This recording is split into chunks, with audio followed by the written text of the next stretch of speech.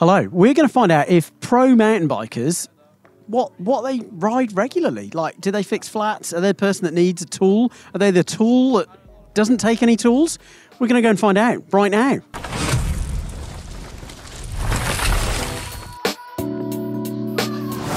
Okay, so which bike do you ride when you're not training? What bike do you ride the most? For me, the downhill bike. Like, I hate pedaling, so I like ride my trail bike twice a year or something. And that's like true, I hate it. But the downhill bike I ride as much as I can. Like, even if I like my schedule for the week, if I have 3 gym and 2 days riding, I'll just gym. Oh, sorry, swearing, but I'd go ride instead of anything else on the downhill bike. Okay, I mean it's working. Like you're going okay, so yeah. Loic? I'm speechless when I hear this because I'm like, how do you hate pedaling? Like that's all we do, you know. But yeah, it's working for him. I'll do a lot of Epic Evo, which is like a 120 cross-country bike, a little bit more aggressive. That's perfect for where I live, and really fun bike. And I don't like pedaling so much, so that bike really, I get downhill hills, you know, we're like that. But that bike just goes up so well, you feel almost fit, and then down pretty well too. So favorite bike. Is it the amazing cargo bike that's around the corner? Probably outshot. Oh, it's gone. It absolutely would be. The Slav has been a very enjoyable bike to ride and the hardest bike in the world, I think, to wheelie. So it's been quite the challenge trying to learn to do that. Kate's been teaching us very well. But up until this point, I would say the rail for the last 2 or 3 years has definitely been the daily driver. But we've just recently got the new fuel, the Fuel EX. Which is a nice little short travel, 140mm, and it's the perfect bike for the Tweed Valley. So I've actually been riding that a lot, getting really back into my pedaling again, and yeah, that enduro life. So enduro coming up. I just feel like I need to get fit again. All this e-bike riding, the e-bike phase really took me by the balls. You know, it took me for a wander through the woods, and here I am 3 years later, emerging again, going, wow, I need to learn to pedal. So yeah, the fuel's back in my life again. Okay, I'm very happy about it. My downhill bike. Yeah. Nice. Okay, easy.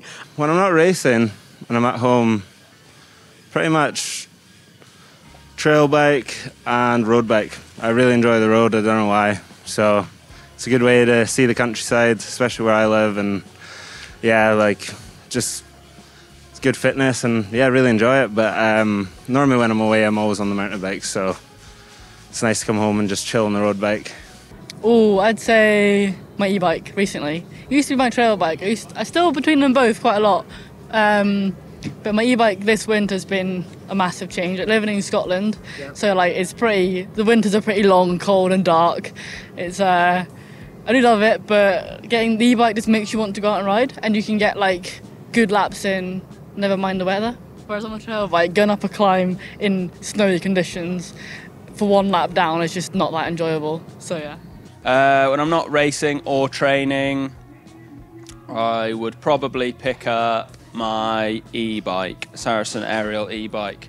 Probably if it's not that, then it's probably a motorbike, Yamaha R6. Okay. Wow. Okay. Quick bike too. Probably my enduro bike. Okay. Which is it Spectral 125 or just full Spectral? Yeah. Okay. Cool. Nice bike. Okay. I actually would say my Super Caliber, Trek Super Caliber. It's an XC bike, and the whole XC team races it. Absolutely amazing bike. And yeah, I think it's just partly the trails we have at home. You can ride any bike on the trails, not a downhill bike, but any bike, and you'd get down them, but the Super Caliber is the best for what we have. And plus, Evie Richards from the XC team, we live in the same village, we ride a lot together, so it's perfect. I'm sorry to say, ride a Bullet e-bike. Santa Cruz Bullet. But e-bike one? Right. Oh, nice. Because I'm not very fit, and I ride with athletes a lot, and they're all very fit. So for me to ride a bike and to join in and to be part of it, if I ride the e-bike and eco, I'm kind of like that. We can go out all day together and I can join in. How many bikes do you own? It has to be upward of 15 or 20. Okay, nice, good number. Bikes, yeah. I'd like to know what the average is for a professional mountain biker, but You know, we get these nice bikes and we're allowed to keep them every now and then, and they're worth something to us, they're not really worth something to anybody else. So before you know it, 10 years later, you've just got a pile of bikes in the corner that mean something to you, so don't want to sell them, you know? Yeah, I do. I've got someone's forks that I've still got in my shed that aren't mine. I've never ridden them, but yeah. You look at them and it's a nice memory with it, or a nice moment that you remember, a cool paint job that you might never get again, or something like that. It's nice to keep these things. So I've got quite a few based on that, but the bikes I actually just ride daily day, just like 3. An e-bike, a trail bike, and a downhill bike. So. Okay, nice. So not loads. Yeah, okay. Quite a few at the moment. I'm riding an Aerial 60 trail bike, an e-bike. I've just built a new Genesis road bike, which is very nice. I've got a downhill bike and a dirt jump bike. Nice. About 5 or 6. I think that's 6, yeah. Just enough. Okay. One for nearly every day of the week. Perfect. How many bikes have you got? Oh God, too many, too many. You need to get rid of a couple. My brothers were complaining, but it's significantly in the double digits. Significantly. I can't say the exact number because it's embarrassing. Okay, that's fine. We can filter that. Oh, a lot. So me and my flatmates all ride, and we have one single garage, and the garage is way too full. Like, you can barely move in that thing. So yeah, I've got my downhill bike, my trail bike, my dirt jumper, my motorbike. Does that count? If that counts. That counts, yeah, totally.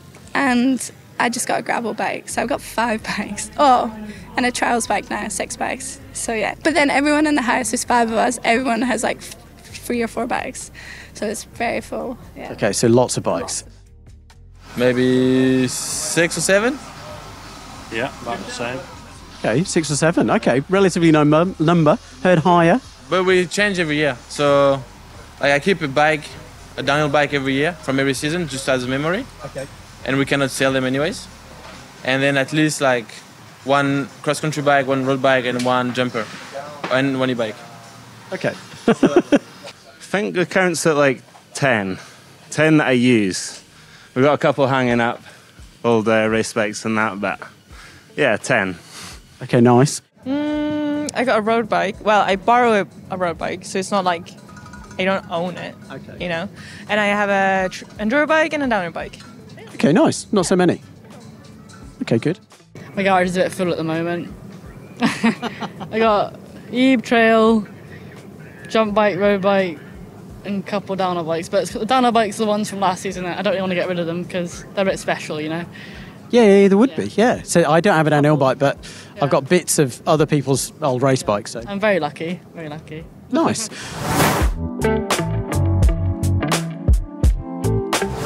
On a group ride, are you the person that has all the tools, all the snacks? Are you the person that needs all the tools and needs all the snacks?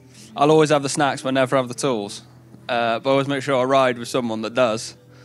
So yeah, I'm probably quite annoying on group rides. But to be honest, I always maintain my bike fairly well, so it never really breaks, which is good. And I have a lot of friends that don't maintain their bikes very well. There's one in particular that's particularly bad.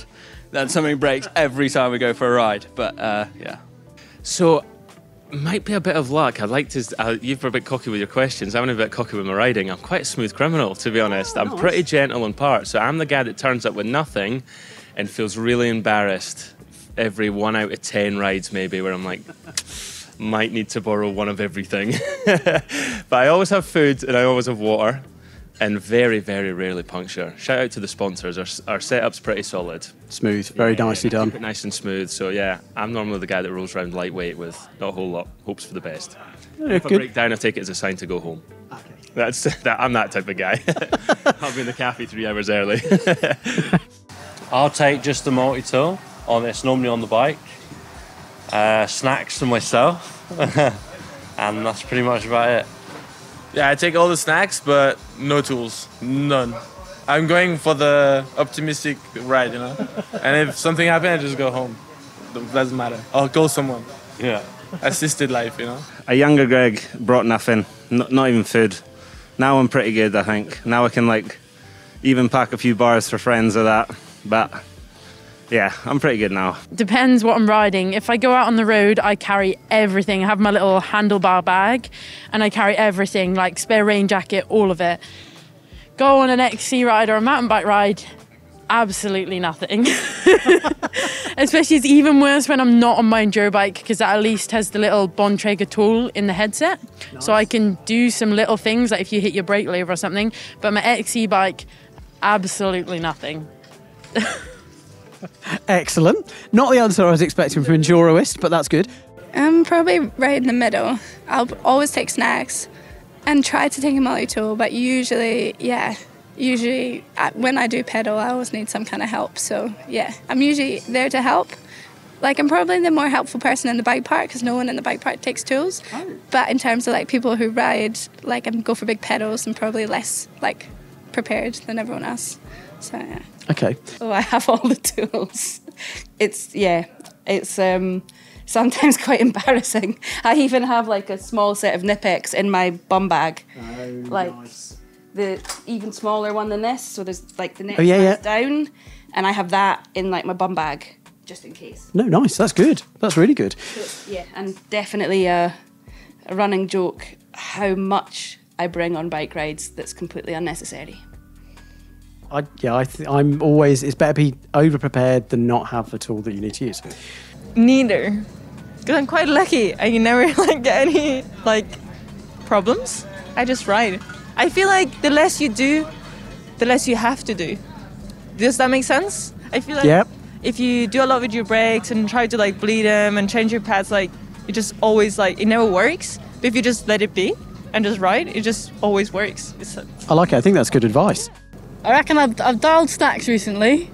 At home I've had a lot of enduro riders, so they're like, they're always making sure I bring enough food with me so I don't bonk, trying to keep up with them.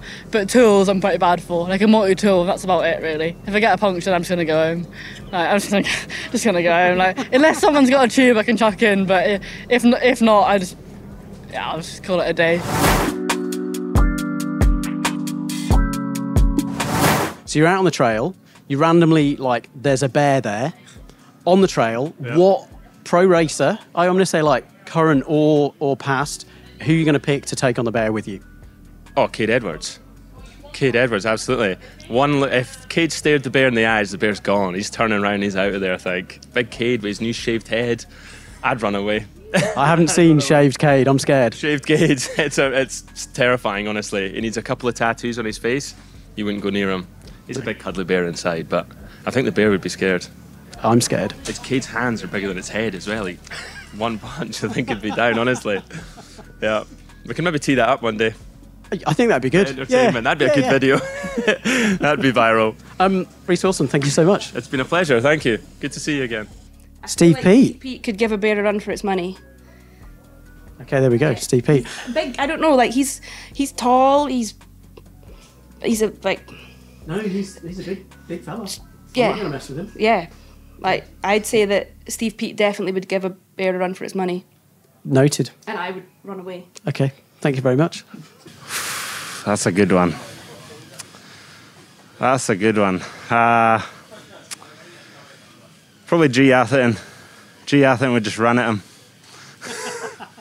On that note, thank you. Yeah. Someone big, I think. I'd need someone with a bit of strength behind him, maybe someone like Sam Dale, or Brooke. Probably Brooke would be pretty good. Petey, maybe. Okay. The old school big dudes. Heavy hitters, yeah. Okay, nice. We had one suggestion from another racer where it was just like, oh, we'll pick him because we can definitely run away from them.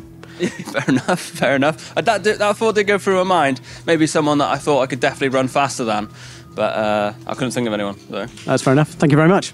Okay, so this one is a daft one. Okay. So you're on a trail and you see a bear, and it is hypothetical. It's not a real bear. Oh, wow. Whistler.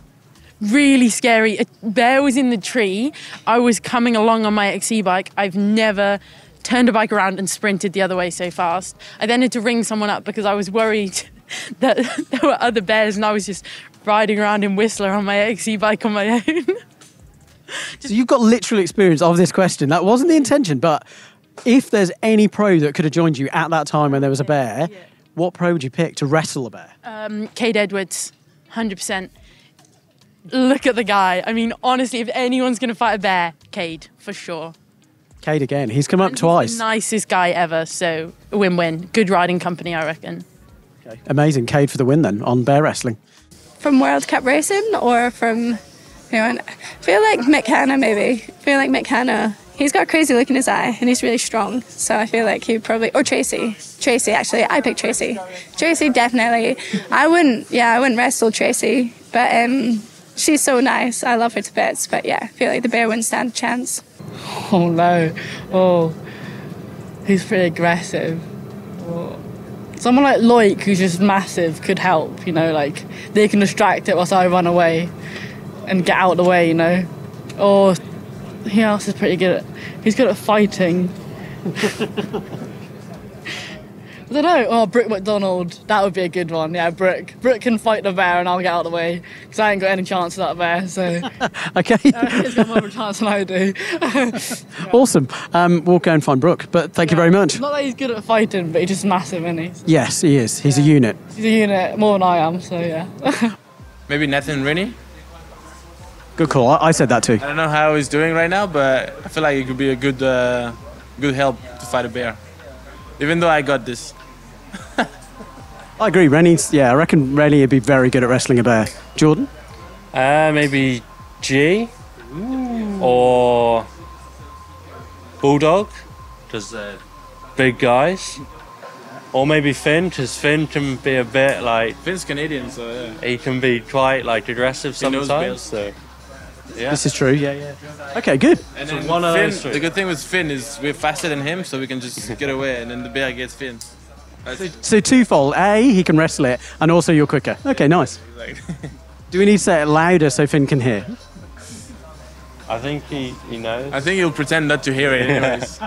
Maybe Brooke. Because, this might sound bad, but, I see Brooks in a few fights, and I'm like, I would be scared to fight Brooke. And, but you have, Loic and Ariel who's, quite, strong. But I don't know, he's just crazy, so I think he would just fight the bear, You're not the only person that said that, so I think there's form there. I vote for Braga.